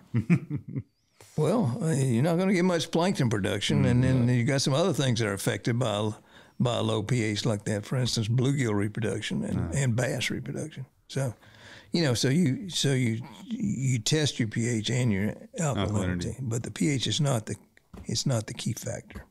Could I just take like a pool test strip? You can. Sticker in there? You can. Right. You can. All right. You got one of those. I got some of those. Hey, that's close enough for government work. Yeah, all right, good. Yeah, I know alkalinity is important when you're growing crops like at our nursery. Oh, right. Yeah. Oh, yeah. We like to stay below 100. Yeah. So quickly, can you kind of tell us a little bit about your thoughts on northern black bass and Florida bass? What you would recommend stocking, or a hybrid of those, or what do you love to see? Well, northern bass were native to most of Mississippi and Alabama. There was some influence down in South Alabama with some Florida genetics that came up, out of North Florida and that area there, but there have been a lot of studies done on these. I mean, recently. When I say recently, I mean in the last 20 years, okay? And so one of the things that was discovered was that the northern bass are much more aggressive than Florida bass. And so forth, they're much easier to catch. So one of the things that we did at the hatchery was to develop a fish that was a cross between a fast-growing Florida fish and a fast-growing northern, okay? And the reason we got onto this thing, because when we first started, we grew all Floridas because we wanted our clients to grow some big fish, have maybe a 10 or 12 or 14 pounder or bigger in there. Well, Clyde wanted a big fish. Clyde wanted good. So Clyde wanted that. So we get a call, one time down in South Alabama, and they said, look, I think we need to restock this lake with some bass. I said, well, what's the problem, Clyde? He said, well, we can't catch any of them. I said, well, are you sure they're not in there? Well, look, me and Leroy, we're as good as there is, okay? We ain't caught nothing. So I said, well, I'll tell you what to do. Let us bring our shocking boat down there, okay? and we'll put it in and see what you've got. Maybe you don't have any bass. I don't know. I've never fished there. So we bring the shocking boat down and put it in. Well, they got everybody who's a member was there, you know. And so they're all huddled around the bank and then the boat's out there. I said, look, just don't get in the electrodes, you know. Try not to pick up anything that's in front of the boat. Yeah, they won't do it but once. That's right. So anyway, we get out there and start shocking. Well, we hadn't shocked 5 minutes. We turned the water white with fish that were about 7 to 10 and 11 pounds. They ain't as good as they thought they was. No, they weren't. And so it ended up, as we looked at the records for this thing, this was stocked a number of years ago by the state. At that particular time, all they stocked was Florida bass. So they were all Florida bass. And so Don and I went back home. We said, look, we can't develop this kind of fishery for these people. We need to do something that's different. So we got to talking about it for a little bit, and I said, you know, back in the day, you know, you started with the state, and I did too. We started a little program where we did Floridas and Northerns, and we combined those two and had a hybrid between the two. And we looked at the growth on these things and discovered that the hybrid actually was a faster growing fish than either of the parents were. So we started developing a program where we were selecting what kind of brood fish we had and making these hybrids. And originally we called them F1s. You know, well, everybody had F1, so we had a lake that we had stocked from the origin, and we had a bunch of people from Bass over that we let them fish in there, and we had Tom Mann come up. He said, "Man, these are the toughest fish I've caught, bass." He said, "You don't need to call these F1s. These are like tigers." So Tom contributed to the fact that we call these fish tiger bass. Tiger bass. Yeah, that's how they got its name. Wasn't because I was clever enough to think of it, or Don either. Bless our hearts, but you know. Heterosis, hybrid vigor. There you go. Yeah. So was it a boy northern and a female Florida, or the opposite? It was that. A boy northern and a female Florida. Interesting. And you found something different if you flipped that. Probably. We didn't do much of that flipping because it worked. So what we did worked, and that was we thought that was the best. We thought that would be the best thing to have that good growth potential in it, and so they're still producing those at American Sportfish now. So on average, if a guy stocks the right fish, has the right feeder fish program, follows what you recommend, what kind of weight can he put on a bass what can he expect a 2-year-old fish to weigh? 4 pounds. We've seen these tiger bass grow from 2 inches to 2 pounds in 6 months. Wow. Yep. October. So when the lake at our place down there, y'all fish the Smola Lake. Yeah, it's awesome. And we did it the first time. The cormorants destroyed it. We started over, and we did his formula. And for a fact, I mean, you stocked them in June, right? And so they would be, you know, a year old maybe in April or May, maybe. That's right. Yeah. That's right. But you stocked them in June. So anyway, I remember one of Neil's friends caught, and we weighed it. It was just an ounce under 9 pounds, and that fish was not quite 3 years old. Wow. And I saw it from my eyes, and there's no other fish could have been in there. We drained and started over. So that's what I know that's probably a little extraordinary, but I know you've seen that before too. It can happen. And the main thing I just tell everybody, I said, look, use him. If not, there's some great people, you know, but go by what they tell you. Use that formula, like we've talked most of it today, and you can do that everywhere. You can. And it's amazing how rapidly these things can grow. So like I said, food supply is critical. So you've got to develop that to begin with, and that all goes back to your original stocking, okay? The way you stock it and what proportion of bluegill to bass you put in. To give you an example, in 1950, you know, they stocked 1,000 bluegill and 100 bass. And so that's kind of been a standard for a number of years. Well, that typically gets you into, with not much harvest, gets you into a crowded bass situation where your bass quit growing after about 2 years. The growth slows down. But if you stock it another way, the way we do, the way we did Toxies, then your bass growth increases each year. And it's not uncommon. It's a pretty common thing to experience 2 years, 2 pounds per year growth out of these bass. Lanny, I'm thinking in about 3 years I want to come over there. I can promise you, our biggest pond we own.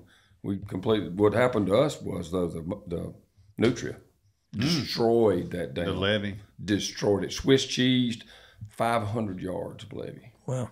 Just destroyed it. And there was no answer, but and these are the dirt guys, but they know Greg Briggs and company. They know what they're doing. It's like you have no option but to start completely over. So they drained it, let it completely dry up, dug it all the way out below there. And the one thing I talked about the oxbow type lake.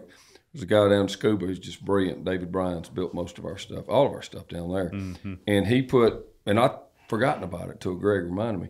He put bull panel all the way across the dam. Just maybe you can put like 6 inches of dirt over, but he put it all the way across the dam of the oxbow lake that was near the river. Because he said, look, they're going to get eaten alive by beaver. It'll stop them, watch. We've never had a problem with beavers or nutrias there. I did not do it on the other one. Wasn't thinking, didn't know. But this time we did. We had a bunch of hog wire stuff too left over from something. And so we put wire all the way across. I think it'll stop them, but it's amazing. I had to start completely over. Point in saying that, Bobby, is he just got through putting his finishing touches on it last summer. And so you won't even have to wait 3 years. You could probably do it this summer. Oh, wow. Catch them 2 and 3s this summer. So everybody's probably got some more questions, but there's 2 things I want to make sure we touch on. How bad of a problem are otters? It seems like I've heard you whisper in my ear that if you're trying to grow a big bass, you need to make sure you're careful about those otters. Otters are really, really top of the line predators. Okay, usually they work together in a group. Okay, so they'll come into a lake, and they'll herd these fish up just like shepherd dogs on cattle, and they'll push them all up into an area, a pocket or some place in there where they can catch these things. And believe me, because I had them at the hatchery there when we ran that thing, they'll catch and kill the biggest bass you've got in there. They're really.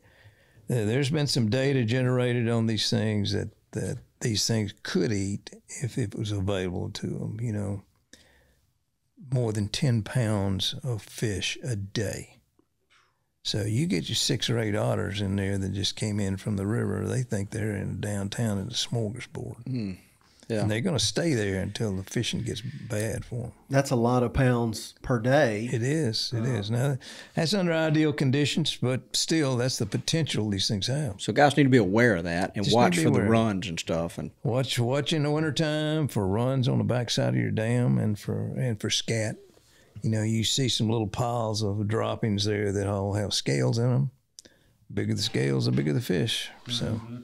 Yeah, Mr. Barry, could you give us an idea of, traditional stocking rates for bass versus brim on a pond?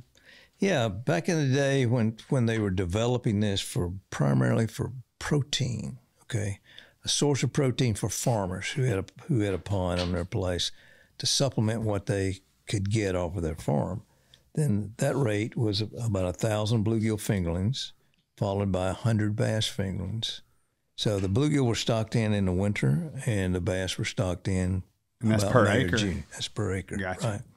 Nowadays, if we want to develop specialty fisheries, for instance, you got a lake and you want stocked, and you want to develop a bass fishery in there, okay?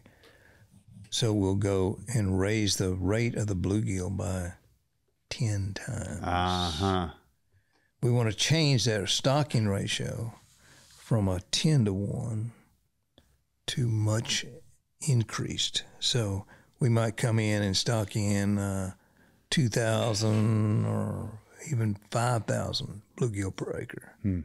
and then follow that by, depending on how fertile your lake is going to be, by the maximum would be 100, but most of the time it would be 50 to 75 bass fingerlings per acre. And so that creates big food supply and has these bass growing off at a really fast rate. Rapid growth. Right. Makes sense.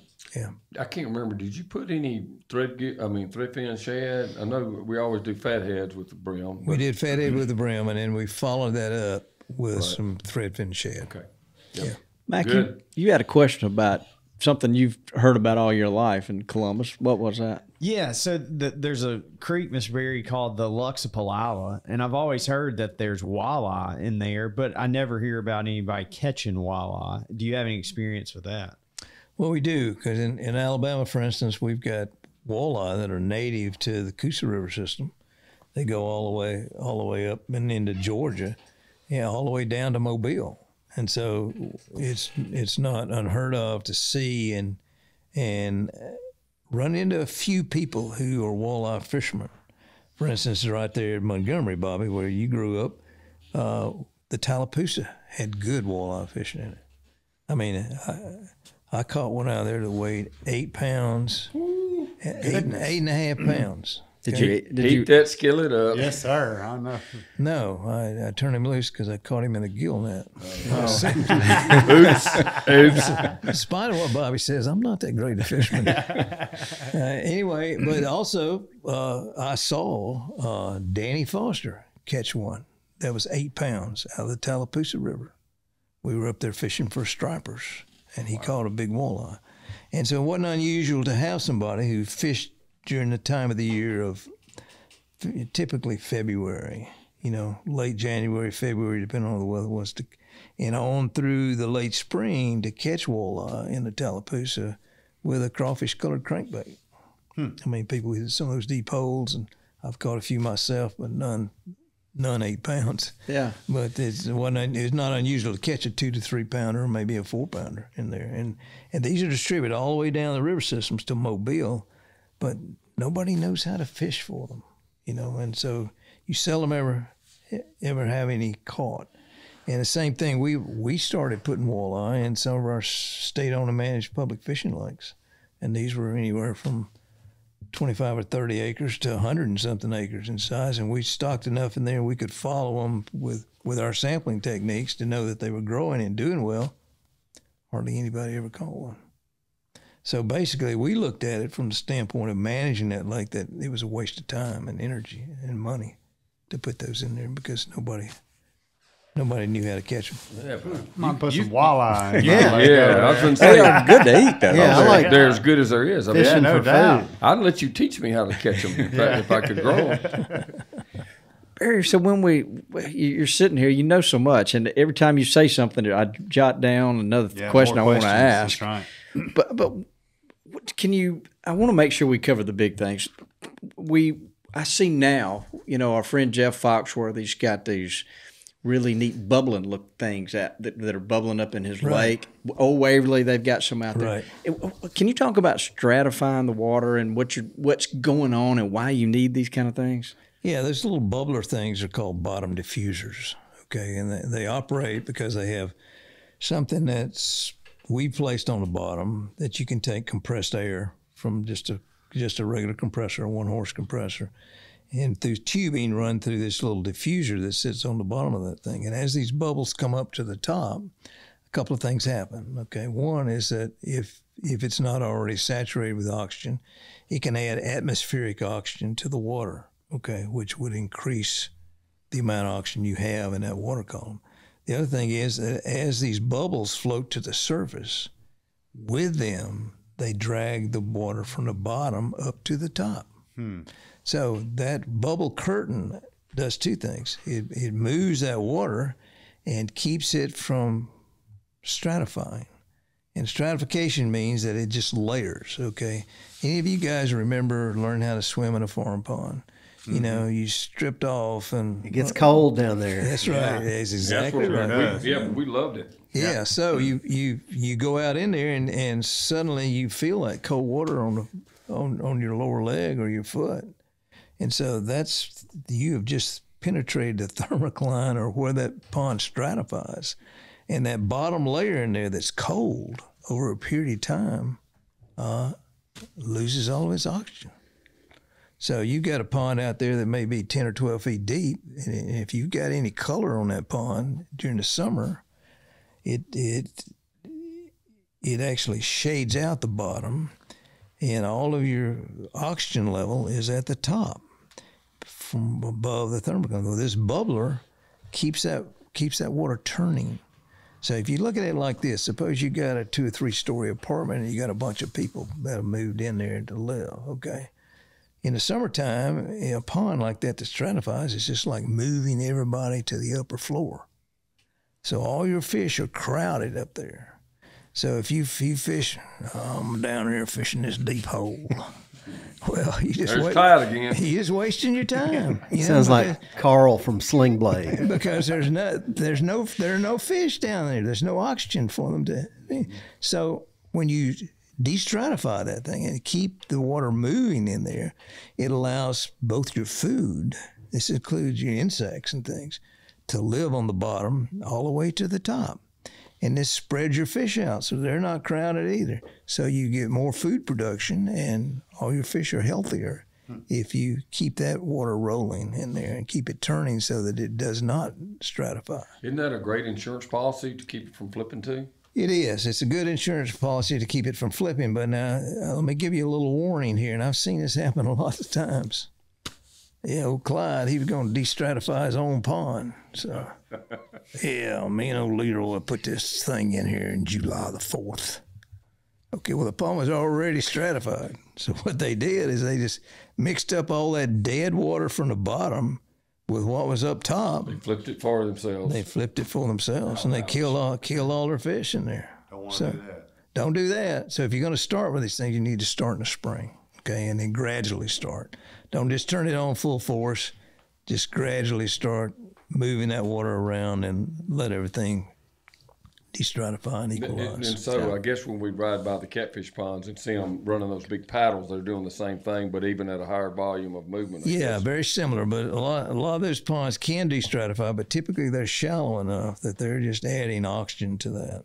So to keep those things, the catfish from dying from oxygen deprivation. Yeah.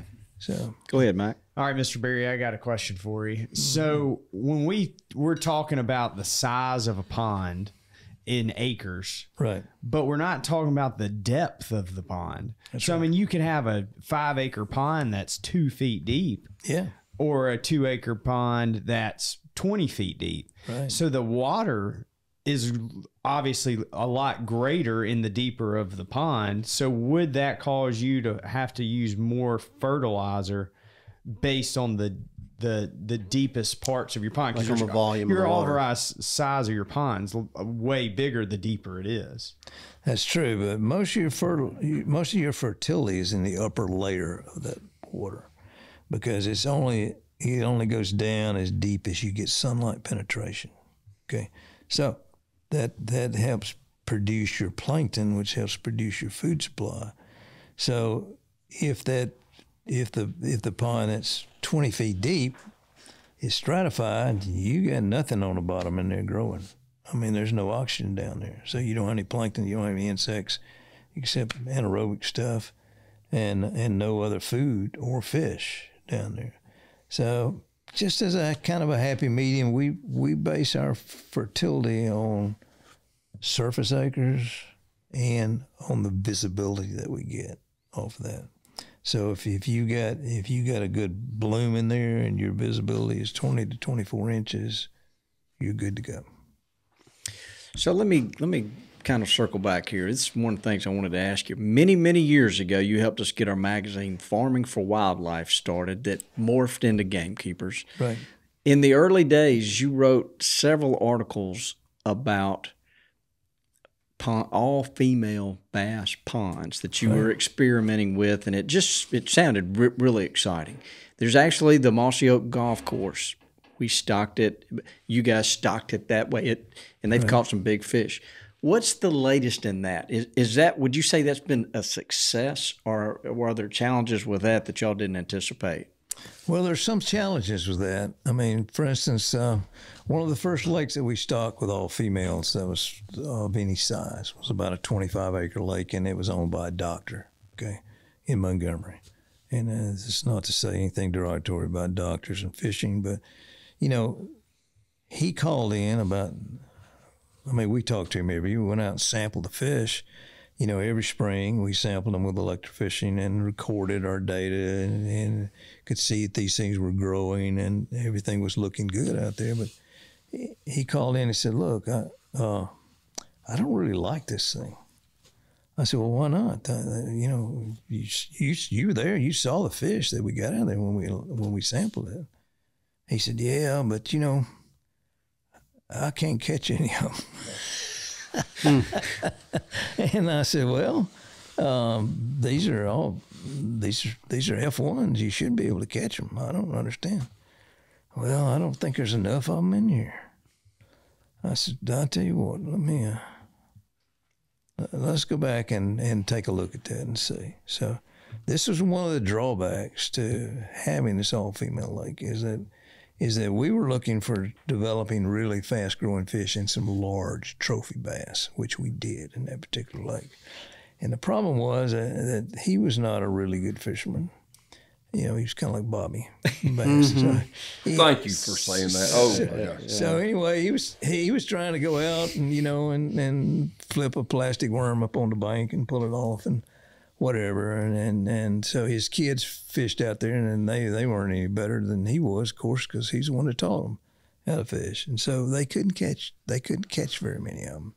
And so that was disappointing. And so we had to kind of work this thing a little bit where we maybe increase the stocking rate a little bit from what we stocked his was like 30 or 35 per acre. And since these were females, they were already adults, and we had let this lake go a year building up forage before we put any bass in there.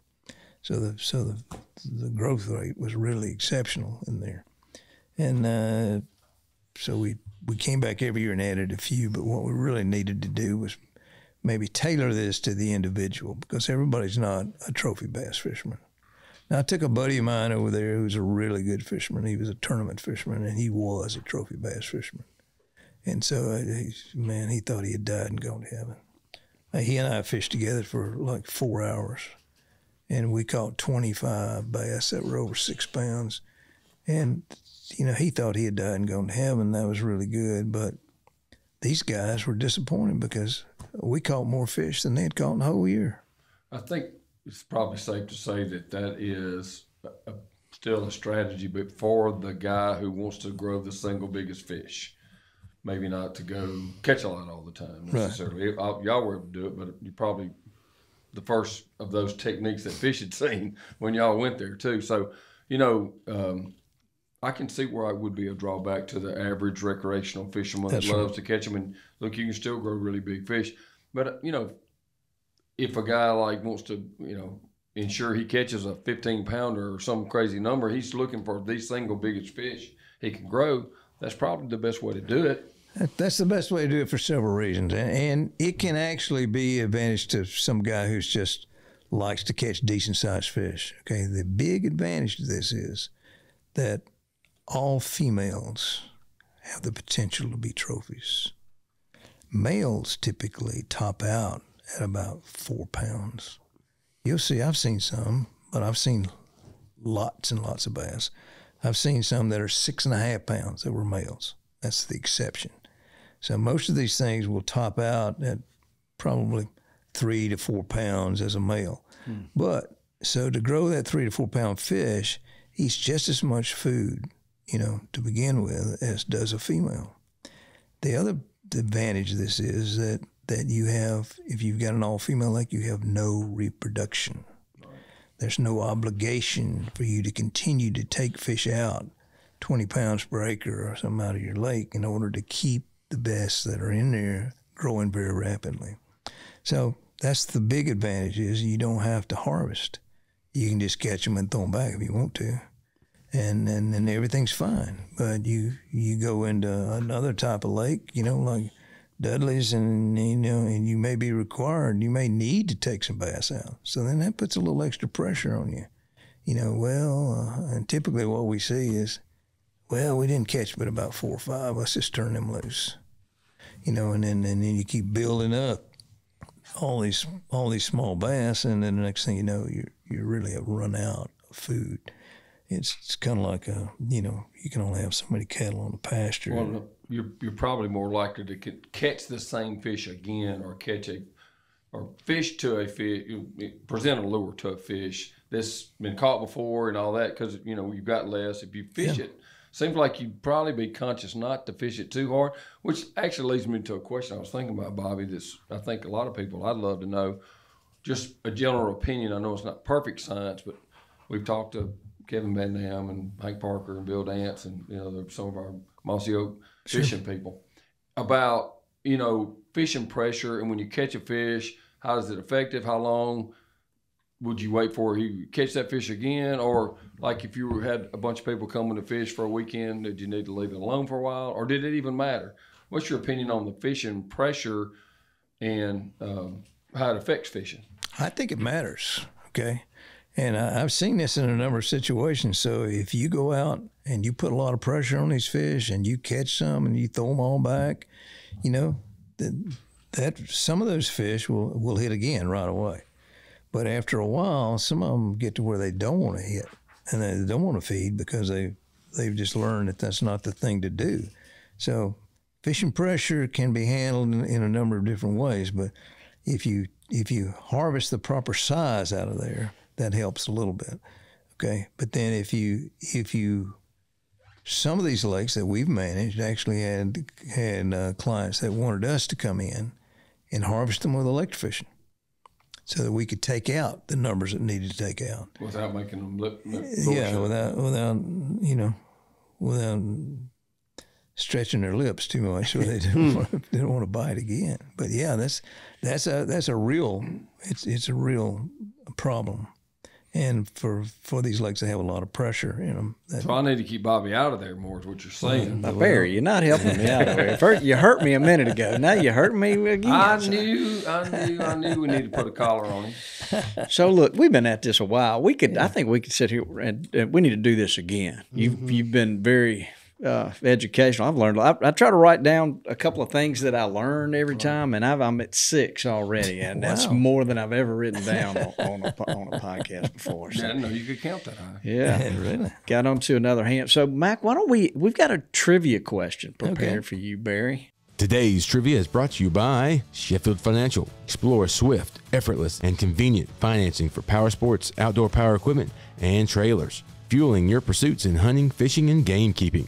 More details at sheffieldfinancial.com. Yeah, we love Sheffield. They help us out a bunch. And so, Barry, the way this thing works is Mac, I'm probably taking Mac's spot here, but our listener has already won a prize. You're playing for a prize for you and I'm going to go ahead and say Carol could win one too. We'll send 2 podcast T-shirts home with you. Wow. So, Mac, why don't you take it from here? All right, Mr. Barry. So our podcast listener that left us a review is HZZHHSBSH that left us a review. Thank you for the review. So you're going to win 2 houndstooth turkey calls, and we'll send them to you. What does that name mean? Does it mean anything, Mike? Is that code for something? Not that I know of. Okay, I was hoping it would. I figured you were hoping it was. All right, Mr. Barry. So the question for you is, how many species of black bass are in the state of Alabama, which I would assume are in the southeast? Okay, we've just got a new black bass that's named. Okay, so that adds another thing to it. We have a largemouth. We have the spotted bass. We have the coosa bass. And over in East Alabama, there's also a shoal bass and a smallmouth, which is really restricted to the Tennessee River. Yeah, I thought we might sneak that smallmouth one in there on it, but yeah, that was silly. I mean, the people that published that will call him to find out what the heck is the number. So that was that wasn't too difficult. That's okay. I hope I passed without Don here to give me some coaching. Yeah, so you get 2 podcast T-shirts to take back home. Wow. So Cool. Yeah. Carol will be thrilled. Well, yeah, that's worth a 8-hour drive. Yeah, you bet. For sure. So, what should we be asking you? What is there something else? Mistakes? That's a good question to ask. That question. What are the most common mistakes? It is. Well, I think we've covered most of them. One thing is people disregard the actual impact that stocking has in a new lake. Okay. Now I'm gonna get a Leroy to bring me some bass. I'll catch some bluegill out of my other pond and put it in here. It's just a big mistake. I mean, you can ruin a pond from the beginning by, for instance, just trying to save some money and stocking some adult bass in there. Okay, because first of all, you don't know what strain they are. That can be important. But secondly is that you can't control the numbers once they spawn. I'm going to tell Toxie I'm going to stock 50 per acre in his new lake. So you put one pair of bass in there, you could end up with 500 per acre. And then they don't grow off. That's right. These bass ain't growing. Well, they don't have enough to eat. You got too many of them in there to begin with. So that's one of the first things. And then stocking any other fish from the river in there is a big mistake. And so, whether you got somebody that wants to put some crappie in there or whatever, or sometimes they'll just think they're helping you out. I see a lot of similarities, in food plotting and stuff like, establishing native grasses and wildflowers. Right, exactly. You gotta, you spend all this time and money building a pond. Yeah. Do it right the first time. Really? Adding the fish is a much lesser expense than building a dam. It is. A complete parallel to deer, especially. And we've learned that you can't just have a place with deer and all of a sudden plant a bunch of great food plots and supplemental feed them. And boom, that summer they put on these great horns. If they're really going to express something exceptional, they have to be healthy and nutritionally taken care of from the time they're born. That's right. And you're telling us the same thing about fish. If That's you right. ever start out wrong, I still remember you saying too, this is another piece of advice, that when you do stock, if you can kind of catch some that first year, if you can kind of keep up with those first fish that you stocked and be sure they go back, because they got more at a young age than you'll ever get from the rest of them. And you're probably going to catch your biggest fish by one of those growing up, simply because they had all that perfect nutrition as a child, so to speak, or a fingerling. And you can't just throw a bunch of nutrition in a pond at a later date and do any good to speak of. Not like that. So that's the parallel I see between that and deer. Very, very similar to growing a trophy. Yeah. It starts when they're born. And actually, Toxie, I owe you an apology. What's that? Well, I didn't think you were paying attention to anything I told you back in the day. Paying attention, I did. Adhering to it, the discipline, sometimes I don't. Oh, my goodness. I tell you what, I've enjoyed having Barry and Clyde here today. Oh, yeah. We get Clyde. So. Well, we're just glad to be here, too. I wonder if he does that and uses Bobby for the name when he's at another place. He probably calls our office and acts like Clyde.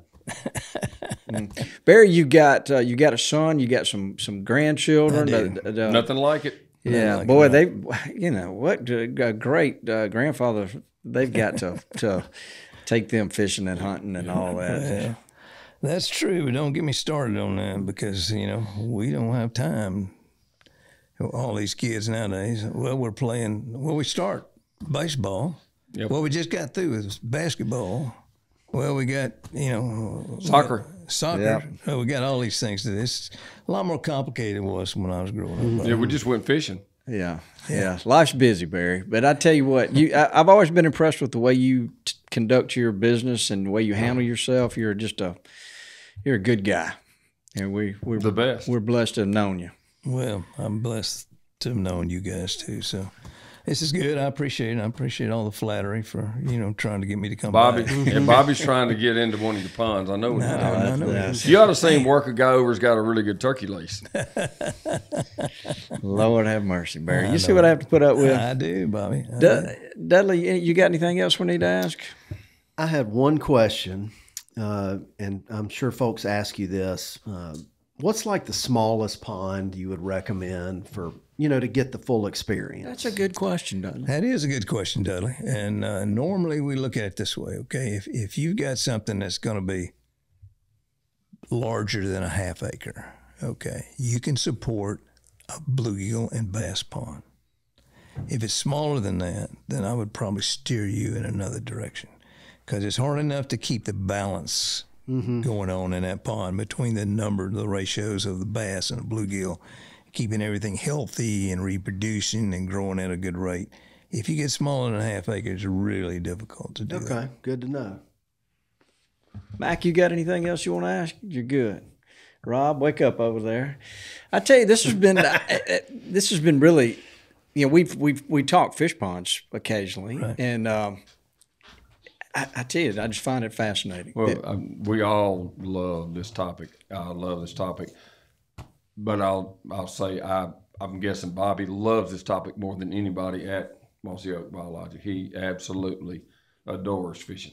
Yeah, well, and I tell you what, fishing with Barry is so educated. I've been blessed to go with him, and he's teaching just like he is now. He's teaching the whole time that he's not fussing at you about something. So.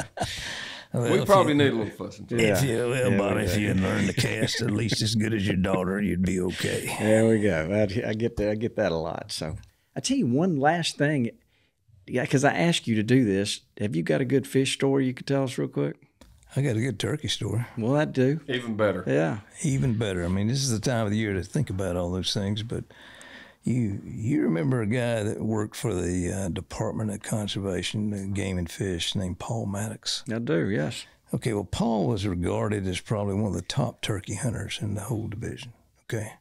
And he worked for the director, Charles Kelly, worked directly under him, and so he did whatever Charles needed him to do. But during the turkey season, you couldn't find him because he was in the woods every day, just like Toxie. Yeah. Okay, so but part of his job was to carry these people that Charles, his boss, thought would be influential to help the department out. And so he harvested his limit every year, but then you could add another dozen or more on top of that for who he called in birds for other people. So when I first started turkey hunting, I was a young guy there in the department, and I'd never been before that year, so I went out and I harvested my first turkey, okay? And I think that was one of those turkeys, as we all know, that we've hunted enough, that were just very suicidal in tendencies. He just came up by himself, really, and I harvested him. But I didn't have any mentor to tell you that. A lot of people would talk to me, but I never had anybody to carry me hunting. So Paul, one day, he said, look, boy, I'm gonna take you out myself, okay? And man, I was so excited. And so he says, I said, well, what time we have to get up? Oh, I'm not taking you in the morning now. I don't do that, but I'll take you tomorrow. Just be ready to go about lunchtime.